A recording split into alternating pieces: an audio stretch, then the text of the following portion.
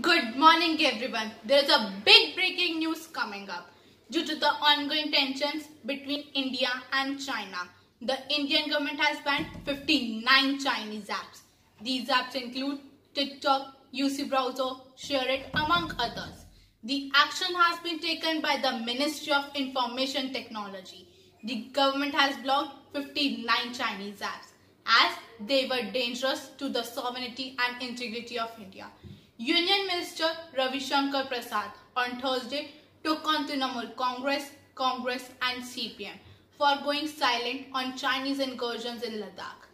Addressing the Bengal BJP workers in a virtual rally, Prasad called the centre's ban on 59 Chinese apps, including TikTok, a digital strike.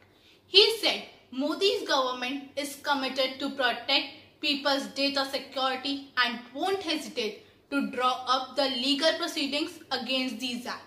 India knows how to make a digital strike, Prasad said. Union Minister Ravi Shankar Prasad also underlined, much like PM Modi did, that India is for peace. But if somebody's cast an evil eye, we will make a befitting reply. Seems that this digital strike is nothing but less than surgical strike.